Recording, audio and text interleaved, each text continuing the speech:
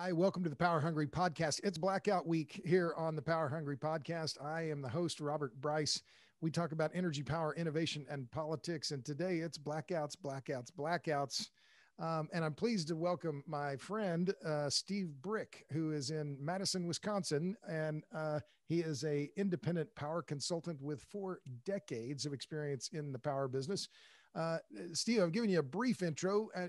I warned you, I have all of our guests introduce themselves. So I've given you the brief intro, do you mind just giving us a little bit more about you and yours and say, imagine you just arrived at a dinner party, you don't know anyone, and you're asked to introduce yourself. Go. I'll tell you my life story in 45 seconds, Robert. I think I've told you this before, but I went to college to be an ornithologist. I was a biology major, and when I was a sophomore in 1973, I got hired to work on an environmental impact study that was going on just north of Madison here, where 2,000 megawatt coal-fired power plants were being built. And I was out there counting birds and insects and identifying plants, but I got absolutely fascinated by this massive construction project that was going on. And I worked on that project all 4 years that I was an undergraduate. And the more I learned about what being an academic ornithologist was all about, and the more fascinated I got with the interaction between energy and human systems, I went, I want to do something that's a little more practical than becoming an academic ornithologist. So I graduated from the university, went off to work for a few years, came back and did a graduate program in energy studies, where I beefed up on my engineering and some of the technical things that I didn't have as an undergraduate. And since that time, I've worked in every corner of the power industry. I've worked in a public utility regulatory agency. I've worked in the nonprofit center. I've worked for an independent power company.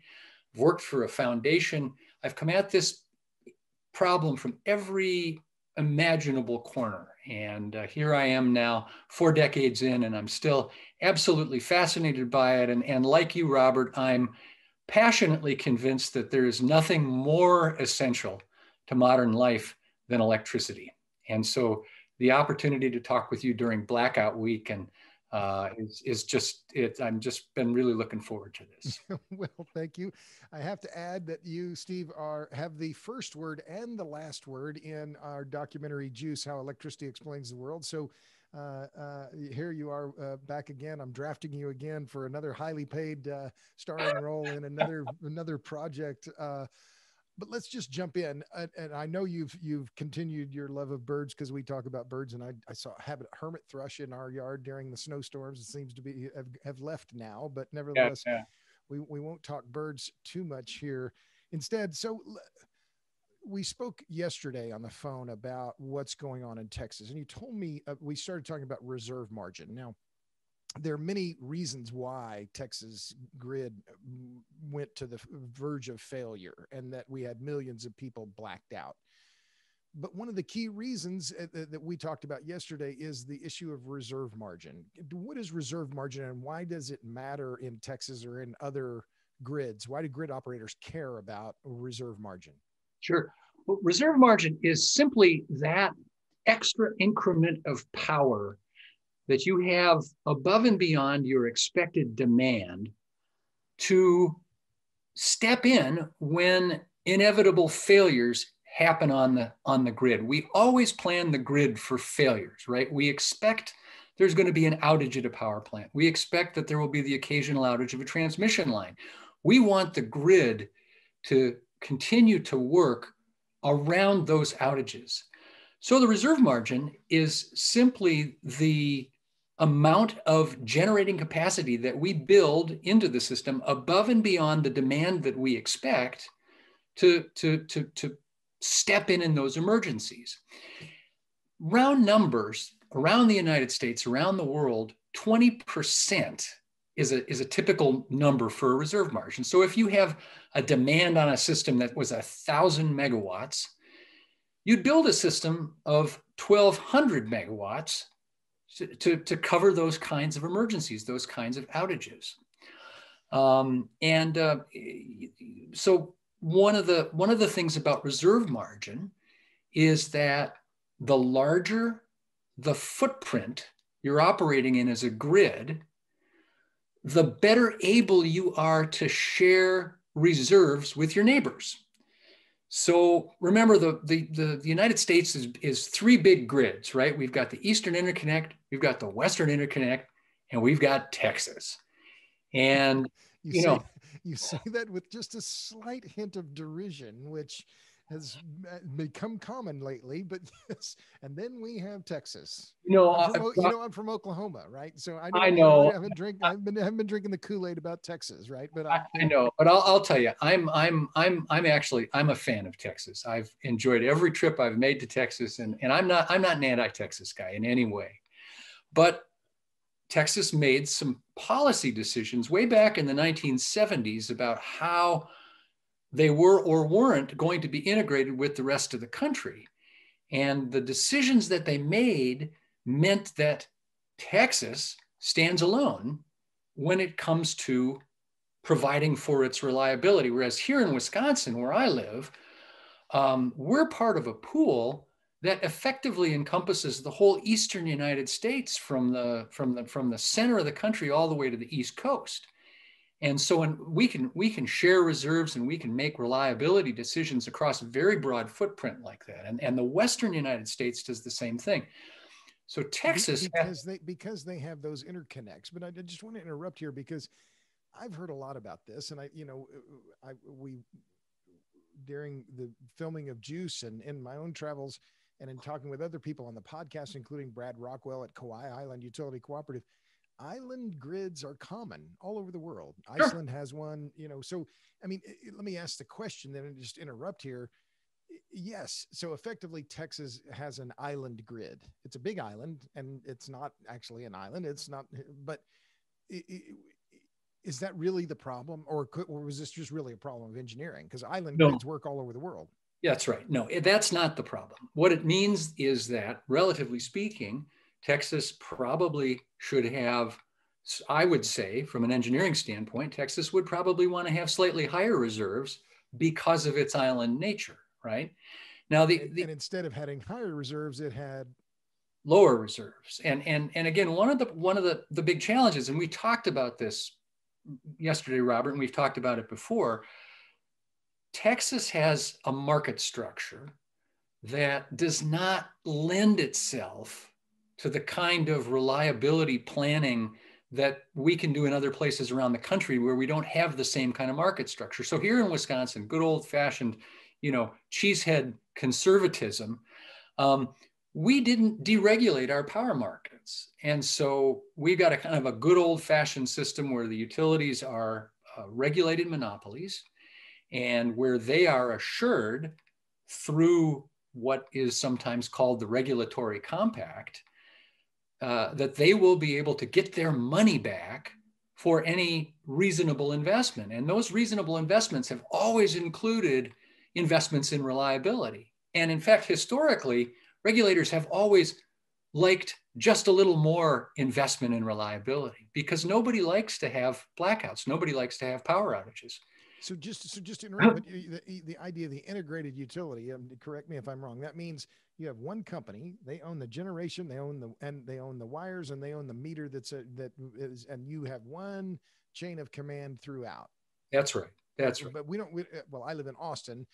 It's kind of a mix of those, but we've disaggregated the system. So we have wires companies and generators only, and this is a much more complex system to manage. Is that fair? That's absolutely fair. The generators in Texas play as purely competitive actors. There's no regulatory guarantee that any of them are going to get their money back through the power markets. So that's very, very different. And one of the things I would argue that we've found, if we look around the United States, the places that have moved most aggressively toward deregulated markets are coincidentally the places that have had the most reliability problems in recent times. California moved very early and very aggressively to deregulate its power markets. And the reliability problems that they've had over the past several years have been well publicized. New England moved very aggressively to deregulate power markets in New England. And several winters ago, they had similar kinds of problems with gas supply and had outages because their regulatory markets don't do a good job, don't do as good a job of delivering reliability as kind of traditional markets do. And now we have Texas. And Texas, in some sense, may have the most kind of pure market kind of system that, they have what's called an energy-only market. And so one of the things that it's unlikely, you just don't see companies making massive investments in the kind of thermal power plants that you need to maintain reliability if there's not a guarantee that they're going to get their money back. This is an asset that's very expensive, billions of dollars of investment. And if they got a bet on getting it back from the market, they're not very likely gonna dive in there. Well, I think that's the key point that I keep hearing over and over. And just a reminder to all of you listening, I'm talking to Steve Brick, my good friend. He's an independent power consultant, has 40 years of experience in the electric power business. He doesn't have a podcast, a book, a film. I think you told me you want to recommend that people look at Meredith Angwin's new book, Shorting the Grid, which I think I probably sold more copies of Meredith's book than I've sold of mine, but that's okay. She maybe her book's better. It's certainly right on point right now. Yeah. But she made the point, and I published a piece in Forbes just a little bit ago talking about her point which was the failure in Texas was a case of grid mismanagement. The system was not set up to reward resilience and reliability. Is that fair? Yeah. And again, what I would say is that I've noticed that ERCOT, the Electric Reliability Council of Texas, has been taking a lot of heat. I would say you saw that the 3 or 4 board members resigned just today. I didn't see that. No, the chairman resigned. The 2 or 3 of the board members. I don't know who they were. There were several out-of-state board members who were catching all kinds of hell because they don't live in Texas. And yeah. I can kind of understand that too. And again, there's a lot that's going to emerge about this event in the next 12 to 18 months. And a lot of the stuff that I hear, being proclaimed confidently on CNN or any of these other sort of news outlets, I'm kind of going, we don't really have the information to make that kind of a strong declaration. ERCOT, I think, and again, you and I were talking about this earlier. I think at the end of the day, if we're sober and we look at the sort of root causes in the chain of events that led to the outages in Texas, there'll be plenty of blame to go around. And ERCOT doesn't get to make up the rules. It isn't like ERCOT said, "Oh, let's have an unreliable system." ERCOT has to manage the system according to the rules that the Texas legislature and the Railroad Commission, who jointly kind of set the rules for deregulation in Texas. ERCOT has to implement those rules. So just to interrupt, was the Railroad Commission regulates oil and gas? Are you sure you're not talking about the Public Utility Commission? I mean the Public Utility. Okay. Back in the day, the Railroad Commission regulated everything. Okay. Yeah. And I'm still in that habit of calling it the Railroad Commission because no problem. I have an old brain. No worry. So you're, and I think that's a key point is that, and there's going to be a lot of heat on all the people at ERCOT, but they are the RTO, the regional transmission operator. They are the ones who oversee the market, but they didn't create the rules. They're implementing the rules. And I know, I don't know a lot of people at ERCOT, but I know the kind of people that work at places like ERCOT. They're many of them are electrical engineers. And what I can tell you about electrical engineers from a reliability standpoint is if the world is up to them, they would build the system with belt, suspenders, gray tape, and staples. Left to the engineers would have 5 redundancies. And so again, a lot of these kind of tendencies that deregulation has forced into the system are kind of very anti-traditional engineering caution. Well, and so why was that? I mean, it's been funny for me to watch it. And let me ask this question first. I want to come back to this idea about about why this market was created the way it was. But I've been stunned, frankly, and I'm a longtime critic of the wind business. Proudly so. I've talked to a lot of people who've left their homes because of noise from wind turbines. There are a lot of external issues that they don't deal with. I'll cut to the point, or the question. There were a flood of stories in the immediate aftermath of the blackout saying it's not wind's fault. How much of I know there's not a single cause of why these blackouts happened, but how much blame does the wind industry deserve in this blackout situation? Yeah, I would say it has been much overstated in the press. ERCOT does a very good job of kind of estimating the reliability value of wind. And the reliability value that ERCOT assigns to wind is quite low. In the single digits of capacity, right? It's in the single digits of capacity. And particularly because Texas has so much wind that as the first increment of wind that you build may have a kind of a 20% capacity value, but that falls off very steeply as you add more and more and more wind, because of course the wind production is highly correlated. Really, in the West Texas area, it's highly coordinated, highly correlated, and so correlated with, I'm sorry, what? With weather, right? Right, yeah. When the wind is blowing, all the wind in West Texas is producing a lot. When the wind isn't blowing, none of it's producing. So your marginal capacity value goes down very, very quickly. And just to note that capacity value, because I want to make clear to people who aren't familiar with these terms, because there are a lot of terms. There's a big vocabulary in the electric sector, but the capacity value, I think there's about 30,000 megawatts of wind capacity in Texas, but the ERCOT, I don't know these numbers right off the top of my head, but I think it was less than 10%. They were counting something like it was 2,000, 3,000 megawatts as being available during extreme winter weather. Is that the memory serves? Is that about right? Yeah, that sounds about right. And but for a nuclear plant, like the South Texas project, which is roughly 2,000 megawatts, they would be counting roughly 1,900 megawatts or something very close to the maximum. They would count most of it. Yep. And depending upon the circumstances and the time of year, they'd count all of it. Okay. So back to the question. So I've sidetracked a little bit, but so how much is it right? Is it fair to blame wind to make the point that wind bears should shoulder a significant part of the blame? Is what? Yeah, no, I don't. I would say that's not fair. I would say ERCOT credits wind appropriately for, they understand that it's a resource that's variable. You can't count on it. When it produces energy, it's great because the energy is cheap, but you better be prepared to step in when the wind doesn't blow and when the wind turbines don't operate. Is there some blame? Yes, probably some blame. But I would say the stories that have said wind was singularly responsible for the outages in Texas are simply untrue.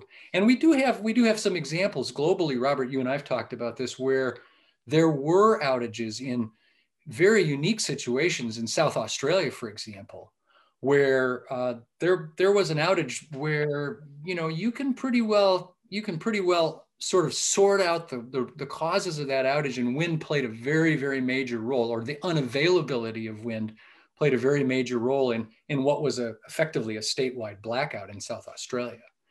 And that's not the case here. Texas, wind isn't great in the winter in Texas. People weren't counting on the wind at this point. And it was just a variety of other factors that clearly came into play.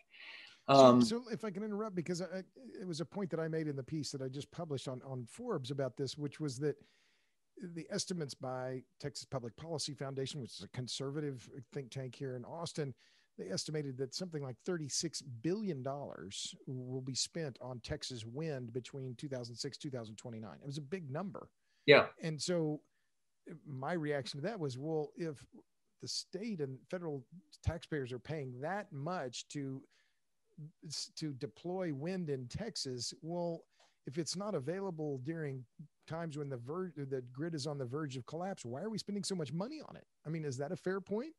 Yeah, it's a perfectly fair point. And I think I can give you my version of an answer to that question. Please do. Well, as I like to say, wind and solar are the charismatic megafauna of the energy ecosystem. These are the lions and the tigers and the bears and the elephants. The panda. They're the pandas.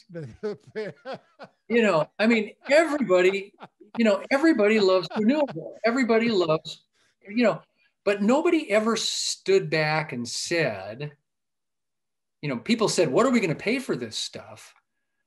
But nobody really ever asked the question, well, what is the value that wind and solar contribute to the system? And if we're going to pay something for them, and I think it's absolutely fair that we pay something for them, what we pay should be somehow related to the value that they give the system. The resilience and reliability value. Well, I don't think they give much in terms of resilience and reliability. What they do is they give us a source of cheap energy, but almost no capacity. Well, if we were going to just pay them on their energy value, which is, I think I could make a case that we'd start there. Maybe we'd give them a little, kind of kicker for the fact that they don't emit any pollutants. But I believe that would add up to far less on a dollar per megawatt hour basis than these resources are being paid. I think we routinely overpay for wind and solar. We pay much more than they're worth as a system resource. And in fact, I mean, the other thing, when you say pay, are you saying that we're subsidizing them too heavily? Yeah. Yes. Okay, so I'm going to give you. So, who are you working for? Why are you saying this? What this is the immediate response when there's any, and this was the immediate response from all these journalists, none of whom live in Texas. Well, most of whom don't live in Texas. Oh well, it's the fossil fuel industry has captured Greg Abbott and all these other critics of the wind business in Texas. They wouldn't be saying this otherwise. Yeah, I mean, I don't have any connection to the wind industry, although I've actually done, in years past, I did a consulting project for AWEA, for the American Wind Energy Association. I don't have a dog in the hunt, but to me, it's a matter of just kind of raw power system economics, that if you want to have a rational system, if you want to have a rational grid, you pay the resources that are on that grid something that relates to the value that they contribute to the grid. And those values are things like capacity. And capacity, think of capacity as the horsepower in your car. You don't use all the horsepower all the time, but if you want to pass somebody, in a dodgy situation, you're really glad you've got the horsepower to do it. You've got the energy that comes out, which are the kilowatt hours. You've got a whole range of sort of reliability related attributes. We talked about reserve margin. Within that broad category of reserves, there are, 5 or 6 or 7 different types of reserve that the grid typically wants to have. And some resources, a natural gas plant, a nuclear plant, plants that are more traditionally thermal that have rotating inertia, they can provide those reliability resources, whereas some of the other resources that are more variable, like wind, like solar, it's more difficult for them to provide those resources. And in some cases, they don't provide those resources at all. So you should pay the resource what it gives the grid, not pay the resource because it's the panda of the energy system and you think it's cute. Well, so let me interrupt, because I this is a point that I want to get to, because I was on a panel, or I moderated a panel a few years ago with Bill Magnus at ERCOT, and the issue of grid inertia came up. What is grid inertia? So the grid, this is a fun fact that everybody should know. Here's my takeaway for the program, Robert. Everybody needs to remember this. There'll be a test. Well, I'm still stuck on pandas. So if you're going to throw in some more, more golden gems here, but go ahead. So the grid is one single interconnected machine. So let's just talk about Texas. All of the generators that are connected to the grid and all of the devices that are connected to the grid that use electricity operate together in synchrony. They're a single machine. And because back in the day, Westinghouse won and Edison lost, we have what's called an alternating current system. And alternating Edison wanted a direct current, DC. Edison wanted direct current. And Westinghouse proved that AC was much more effective, particularly over long distance, and moved the electricity from Niagara Falls into the city of Buffalo. And that was the key experiment in 1893, something like that. Yeah, I'm bad on those dates, but a while ago. So what that means is that our system operates at a particular frequency. In the United States, we operate a system at 60 hertz, meaning that alternating current alternates back and forth 60 times per second. And the most important thing about keeping the grid stable is that you have to keep grid frequency within about a half a cycle, either up or down of that 60 hertz. So 60.4, 59.6, everything is fine. 60.7, things start getting dodgy. 59.2, things start getting dodgy. That's an enormously tight sort of range within which we have to operate the system.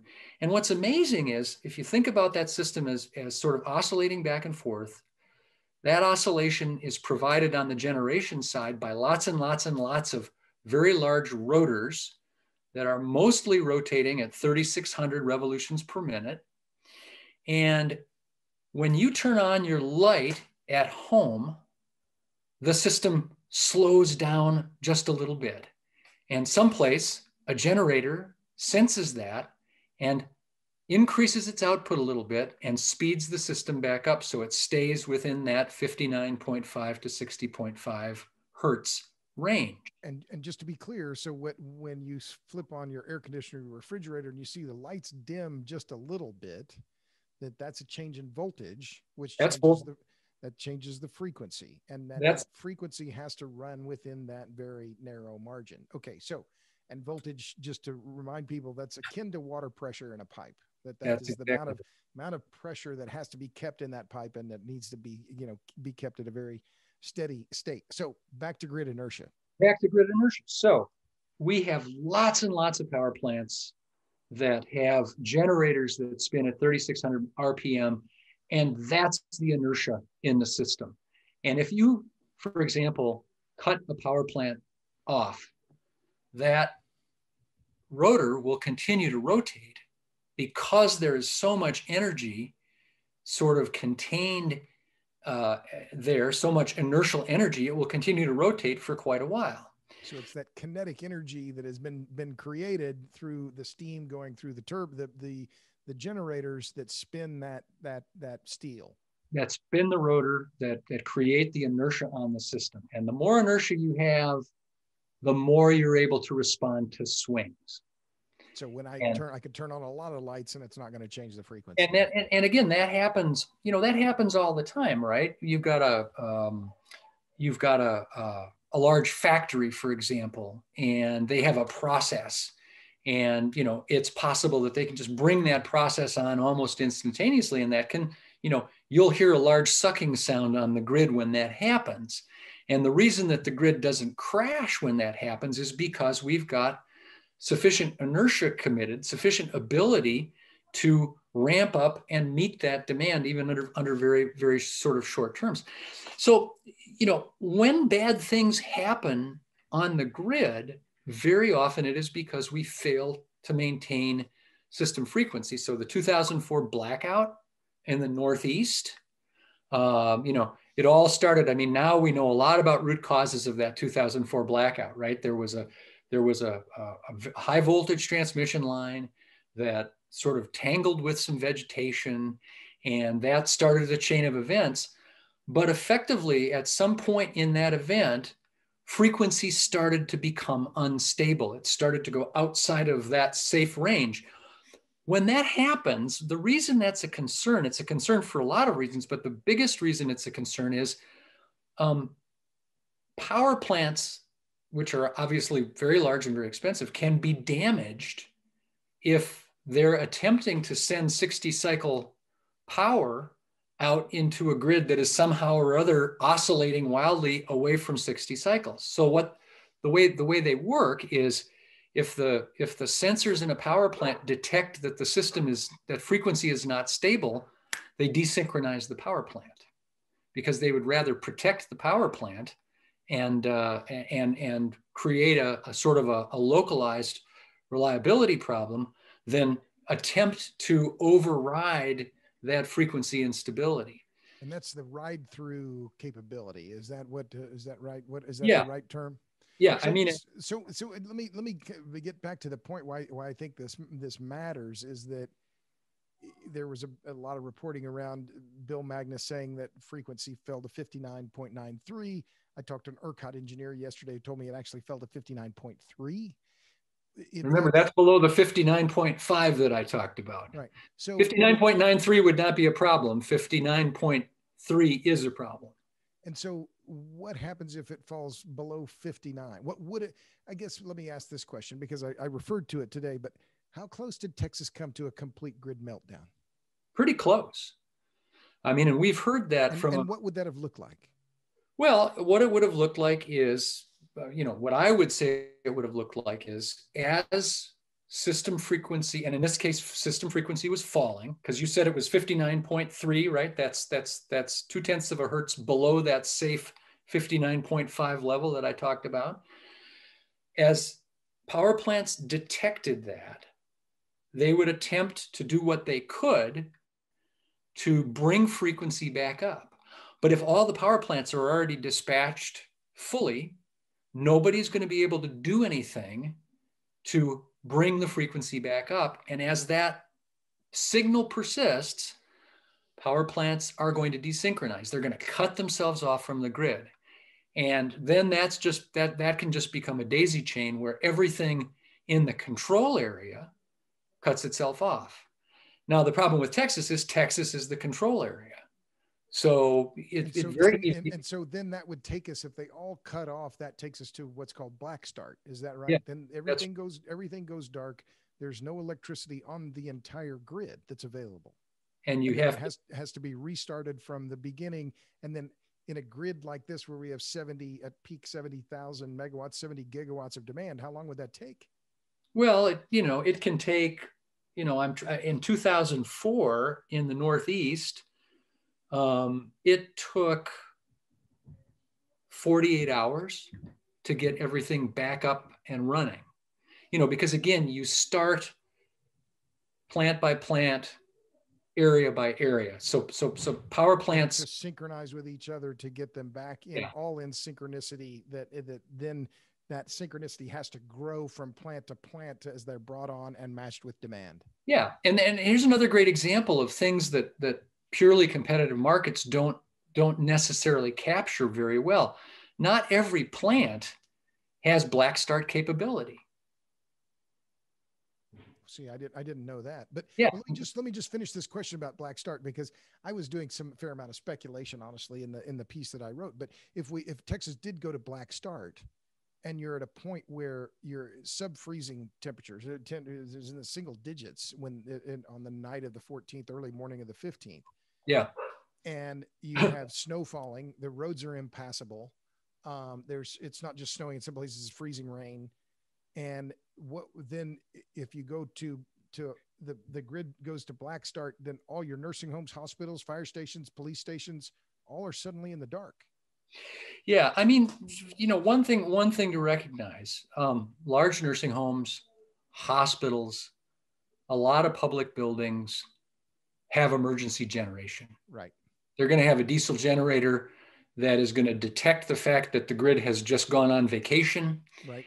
And that diesel generator And they didn't have vacation leave on the schedule. Yeah, this is unplanned leave, right? So for really sensitive places of infrastructure, it's hard to imagine a hospital these days that doesn't have an emergency generator. Now, you can't, that emergency generator isn't typically sized so you just kind of like go on with what you were doing, right? You're gonna be reducing operations to absolute minimal levels. Sure. And a lot of the larger assisted care facilities, my mom and dad live in a place not very far from where I live. They've got an emergency generator with that facility. Emergency generators are actually kind of cheap. And one of the things I'm going to want to watch is I'm going to be interested to see how the sales of emergency generators go in Texas now that this has happened. Oh yeah, well, I mean, I referenced a piece today that Generac, in fact, it's a Wisconsin company, I believe. Yeah. They said their demand is out through the roof. They can't keep up with demand. Everybody wants one. So, well, let me get back to it. So I appreciate that the discourse on the reliability thing. I want to go back to this idea of reliability and renewables. Mm-hmm. And so is why are we seeing more blackouts? Is it we're seeing that we saw them in is it just a function of this effort to deregulate the power market? And is it a mistake? Was deregulation a mistake? Well, let me answer that last question first, Robert. Way back in the 90s, when we started talking about deregulating our power markets, I was doing work for a New England NGO that was very much involved in kind of trying to shape utility policy. And we took a look at, how the regulatory system was working and then said, well, we can't do any worse under deregulation. And we tried to then have some conversations about what rational deregulation would look like. Now, that was more than 20 years ago.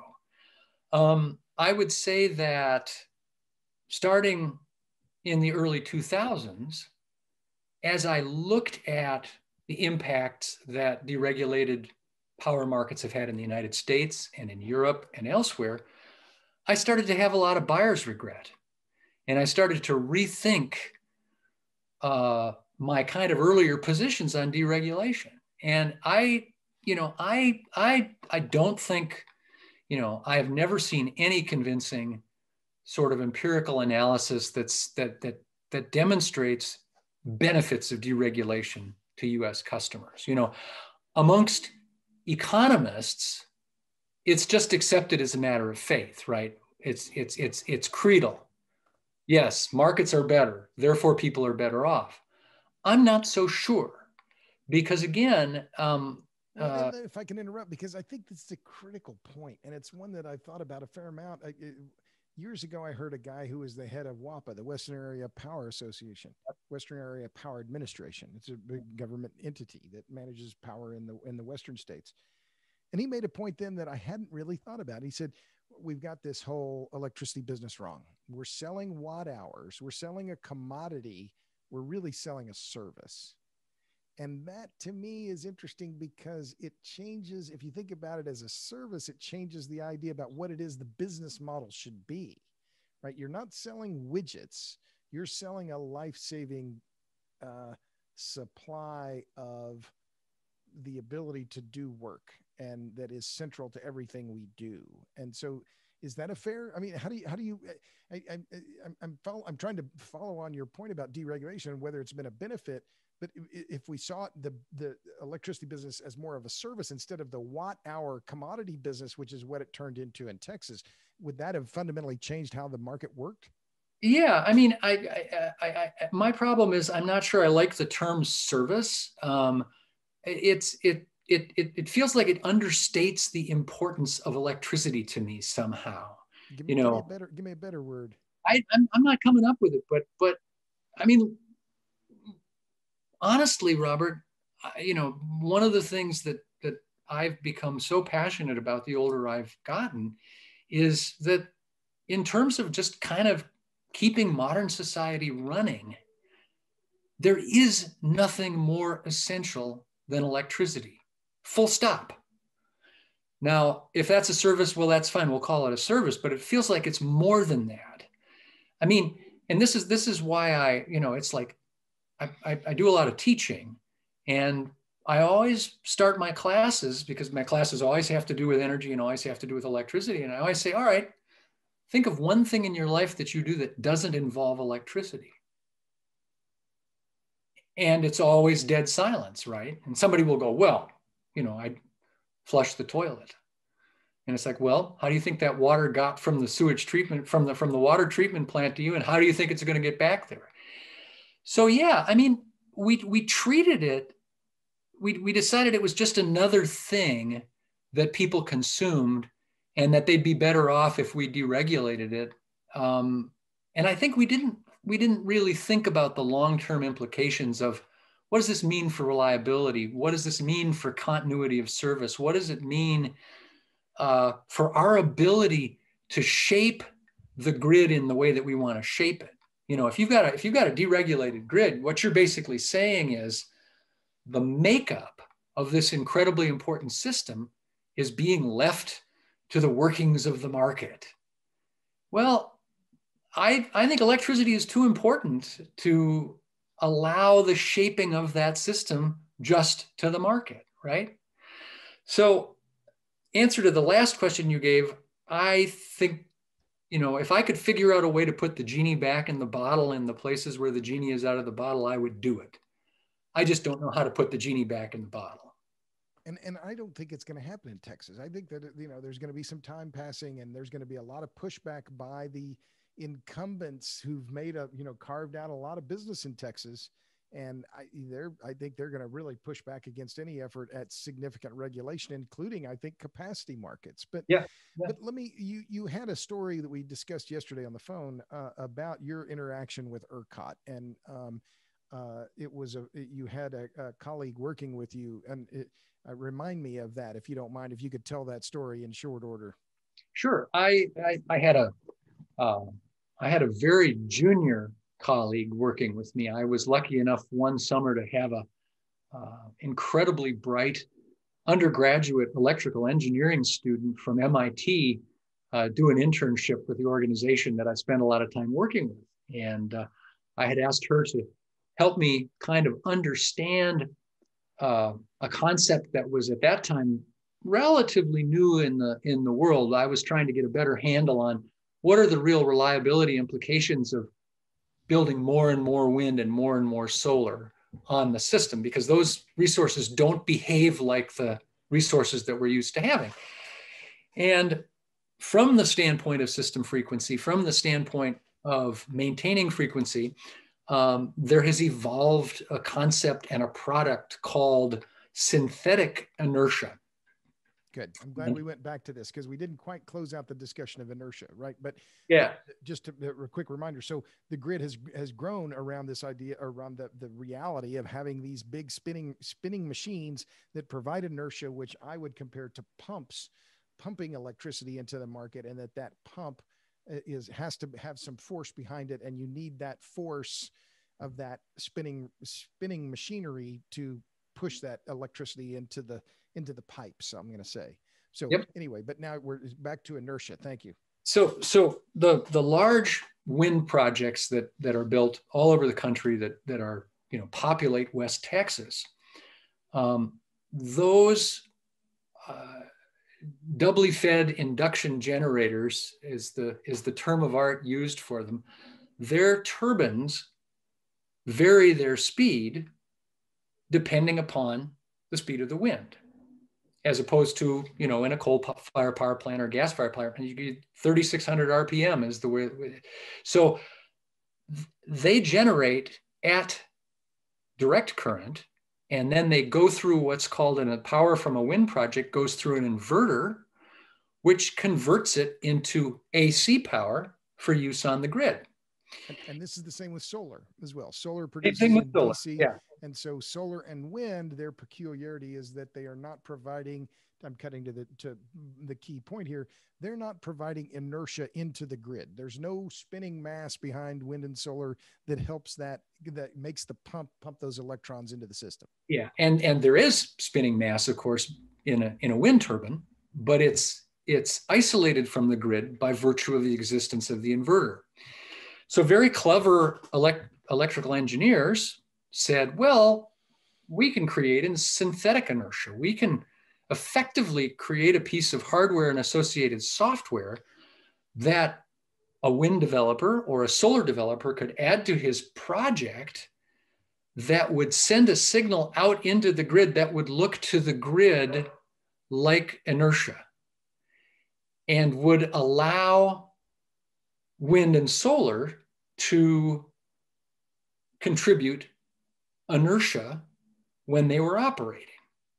And I had to, I'm less about electronic things and more about physical things. So I had to really let my head get around that for a while before I at least understood that it could work. And so this very talented undergraduate did a literature review for me and kind of came back and said, well, this is what the literature says. And she did it in about half the time that I'd allotted for the work. And she said, I'm really interested in Texas. I'd like to do a study of Texas because they've got a lot of wind and they've got a small grid, relatively speaking. And I'd like to see what the reliability implications of the wind that they have are. So I said, that sounds like a great plan. We've got the data that we need to do that study. Go off and do it. And how long ago was this? Oh, this was 5 years ago, I think. Okay. And so she, came back and gave me a paper, very densely reasoned, full of partial differential equations. And I read the paper and I said, those are interesting implications, but it's been 40 years since I did any partial differential equations. So I asked another colleague of mine who is more recent and better at math to go over the math just to make sure the math was right. She came back and said, yep, this math is right. So what this intern determined was that ERCOT should probably be radically changing its reserve calculations in light of all the wind it was bringing on the system. And the standard protocols for establishing reserve and other reliability criteria probably would no longer apply. So let me give you an example of one of those criteria, Robert. We talked about the basic reserve margin, but then remember I said there were several slices of reserves underneath that. So one of the things that you want to have on a system is called spinning reserve. And spinning reserve is basically generation that is, if it's thermal, it's hot. Its rotor is spinning, but it's not synchronized with the grid. And that's your first line of defense, right? That can the first standby. That's the first standby, right? Hot and ready to go. Yeah. So back in the day, back in the dark ages, we used to say spinning reserve is set to equal the largest unit that is committed to the grid at any given time. So in Texas, the largest, back in the day, sorry, I'm having a senior moment. The largest big coal plant east of Houston was the biggest. Biggest today, thing. We'll look at South Texas project. Yeah. So we'll just assume 1,100 megawatts or 1,200 megawatts. I was going to say it's South Texas. So you'd want to have, back in the old day, you'd want to have 1,200 megawatts for the eventuality if that South Texas trips offline for some reason. Of the spinning reserve that's ready to go. Yeah. Well, the problem with wind, because of the huge amount of correlation and output, you were saying, I can't remember the numbers, but I think it's, you got 30,000 megawatts of wind in West Texas. Well, when that wind drops off, more or less, it all drops off at the same time. And if you're using the old-fashioned spinning reserve criterion, you're going to miss what is a potentially much larger drop-off in wind. And so, my intern concluded that ERCOT needed a much more radical concept for dealing with spinning reserve and dealing with the potential loss of most of its wind over a very short period. And I thought that was a very interesting study. We reached out to ERCOT to say, hey, you guys probably already know this, but we thought you'd be interested to see this study. We never never heard back from ERCOT. So we've been talking, we're getting closer to an hour here, Steve, and I don't want to take much more than an hour, or maybe just stop before we get to an hour. But as you know, there have been a number of studies, a large number. I mean, I don't know that it's full dozen, but it's at least a half dozen studies that have come out in recent weeks, months, and even maybe a couple years.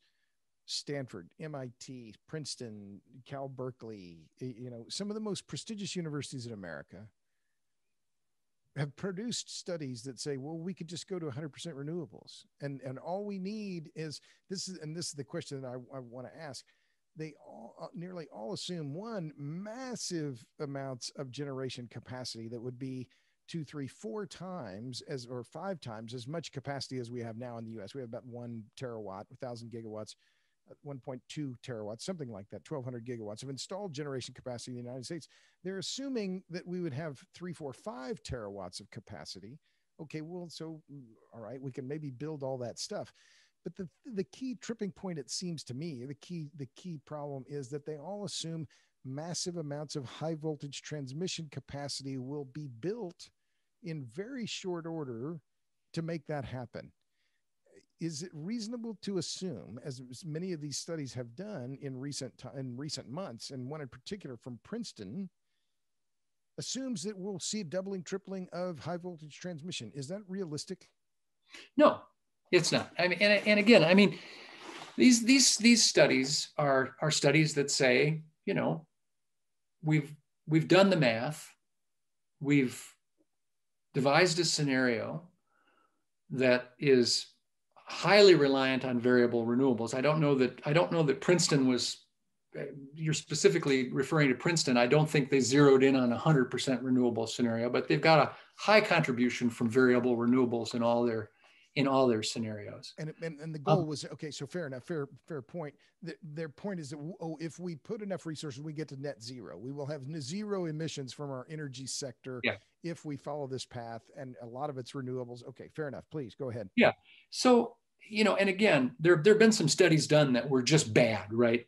Studies that got the math wrong, where there were kind of bonehead assumptions and inappropriate calculations. And I'm going to say this was Mark Jacobson's study, the one he did with a man named DeLucci from Cal Berkeley, that was debunked in the proceedings of the National Academy of Sciences. Mark Jacobson, to his eternal discredit, sued for defamation Chris Clack in federal court in Washington, D.C. for $1 million, or I forgot the exact number, and later withdrew the lawsuit and then had to pay legal fees in the case exceeding $600,000. So I'm just going to call it out because it is a black mark forever on the reputation of that particular academic, and I think it's a black mark on his institution. But I digress.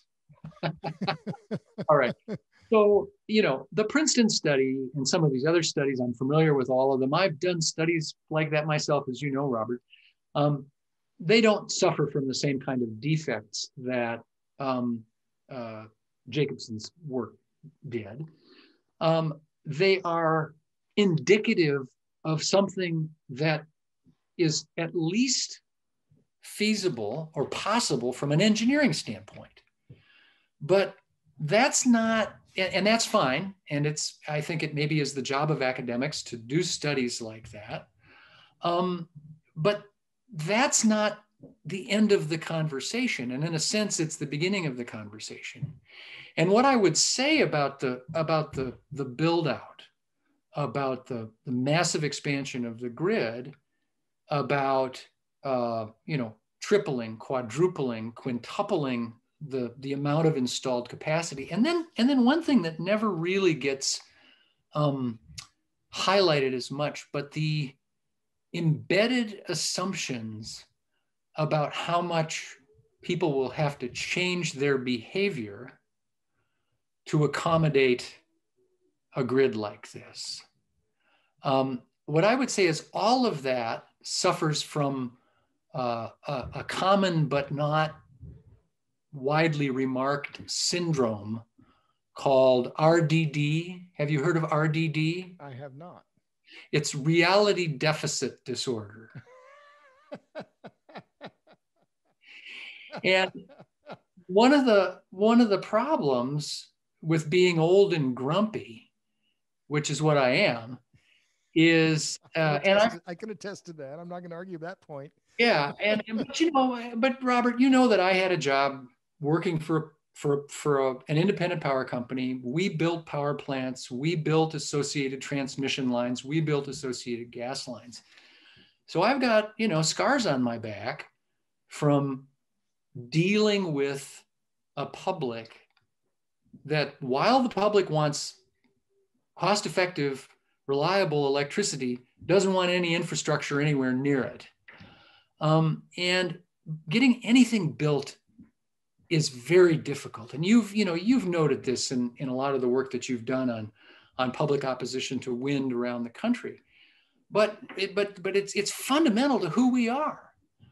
And people care about where they live. They're not just going to say, "Oh, sure, run over us." And that's the part that I just kind of it staggers me sometimes when I look at these academic studies, and I'm thinking, do these academics never talk to small town politicians or small town landowners or rural landowners? But so let me just ask this question. By the way, the answer to that question, Robert, is yes, they don't. Yes, they don't. Yes, they don't. Of course not. Of course not. So why would they do that? What are let me ask the question specifically, and then let's wrap up here in just a moment. But what is the difficulty? Because we've heard now, in fact, the New York Times just a day or so ago put out an unsigned editorial saying they're in favor of electrify everything. And again, which has been the mantra of the climate activists in America. And it's one of the things that I wrote about in Forbes that I'm adamantly pro electricity, like you. You've been all over the world. I've been all over the world. I've seen poverty and deep poverty. I'm absolutely in favor of electricity, but this idea we should electrify everything is just plain madness. But it hinges on, perhaps more than anything else, this idea that we can build massive amounts of high voltage transmission. So let me just put that question to you again. What are the key obstacles to doubling, tripling, quadrupling the amount of high voltage transmission in the United States? What are the key obstacles? Yeah, well, the first is the public hates it. Nothing the public hates more than transmission, and made more difficult in the United States by the fact that we have a very fractured system for approving any kind of large infrastructure like that, and so we always think people always, it's fashionable to talk about, we need to talk about permitting reform, right? Well, you can talk about it in Washington all you want, but if you think the public at the state level, at the county level, at the local level, in Little Rock and Des Moines and Joplin and Springfield are going to cede their ability to weigh in on this sort of stuff to some kind of federal czar, you got another thing coming. I think we will always have a fractured system because the realpolitik of the United States says that's who we are. So I'm very skeptical about the ability of building tons and tons of new transmission. Public opposition is an obstacle. Cost is an obstacle. And really overall, transmission is a small cost of the system, but everything always gets boiled down to the individual project. And these individual projects always have big numbers. So, I don't think it likely that we can build the transmission of the sort that is envisioned in a lot of these studies. And in fact, one of the things that I've been saying on these studies is, if we really want to have a serious look at changing the carbon footprint of the system, let's do a study of what can be done by only using existing sites for new generation and existing transmission lines. Because we got a lot of power plant sites around the country that have been retired, that are closed down, where, if you want to build a new power plant, that's a pretty good place to look for it. Well, that's a great point. And so let me just follow up on that, and maybe we'll close out after this one, because this is the other part of this that it seems to me, when we were in Lebanon, we interviewed a guy at E24, and his name, you had a senior moment. I'm trying to remember his name just off the top of my head. But anyway, he gave us a quote on camera. He said, the amount of infrastructure in every given country is essentially fixed. And I've thought about that quite a lot since then. And so, but to get it back to this transmission point, that, yeah, if the amount of high voltage transmission capacity that we have in the United States is fixed, it goes to your point, then the opportunity means putting new power plants where old power plants were. And if that's the case, well, they have to have small footprints. And to me, that just screams one and only one answer if we're serious about decarbonization, and that is put nuclear plants where the old coal plants were. Does that make sense to you? Well, again, it makes more sense to me than trying to build lots and lots of transmission. Now, on the other hand, there's a lot of obstacles that nuclear has to hop through to gain the kind of public acceptance that it would need to get. But I do personally think that especially some of the new advanced nuclear technologies are I'm optimistic that they might at some point become some of the charismatic megafauna of the energy ecosystem. They're certainly not today. There's and you got to be realistic about that. There's the level of public opposition and kind of deeply embedded mistrust of nuclear is a huge obstacle. So last question then, and I know I said I was going to wrap up. So what do you say to people who say we should electrify everything? Well, I say, first of all, there are things that are just absolutely recalcitrant to electrification. So let's be realistic about that. And what are those? Cement, for example. I assume we're going to continue to live in a world that is going to want cement for a while. Very hard to electrify the cement making process. Transportation? Transportation, elements of the transportation system are highly electrifiable, local short distance kind of stuff. And from a standpoint of light duty vehicles, the cars we drive, that's a huge chunk of our miles traveled, but probably not a great solution for over the road semis, probably not a great solution for ocean going vessels and things of that sort. But again, the other thing that's worth thinking about is just because a particular end use may be amenable to electrification doesn't mean in the long run that we're going to wind up electrifying it. So we've got a lot of studies out there, a lot of sort of deep technical analysis of where could we do electrification. Well, one of the things we know about technical potential studies is we never capture the entire technical potential, right? We're always going to get something less than the technical potential. And there are going to be all kinds of reasons why certain sectors or certain geographies remain recalcitrant to electrification. So the more sober people in this debate that I know, and I do know a few of them,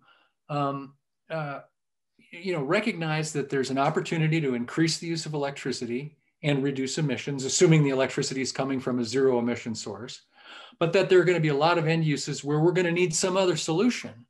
And that may be a carbon capture solution, that may be a zero carbon fuel solution like hydrogen. And I know I hesitate to mention hydrogen, Robert, because I know you've got strong feelings about it, but I'm a skeptic. But again, we're not going to electrify everything. Not now, not soon, probably not in my grandchildren's lifetime. Well, let's stop there, Steve. We've been on more than an hour now, so it's been great. It's great to reconnect and get you on camera again, even though it's on Zoom. And but this was great fun. My guest, Steve Brick, is an independent power systems consultant and independent power industry consultant who's had a long career in the business. He is not recommending anything. His only call to action, Steve, it's to read Meredith Angwin's book. Is that right? You read that? It's a great book, and it's a book that I obviously sympathize quite deeply with. But it's a good read. She's done a good job writing on a kind of a geeky technical topic. Yeah, I agree, and she's getting a lot of traction with it, and I'm happy for that. Well, we'll talk again another day about natural gas use in Africa and what that might mean in electrification efforts there, because that's an interesting area.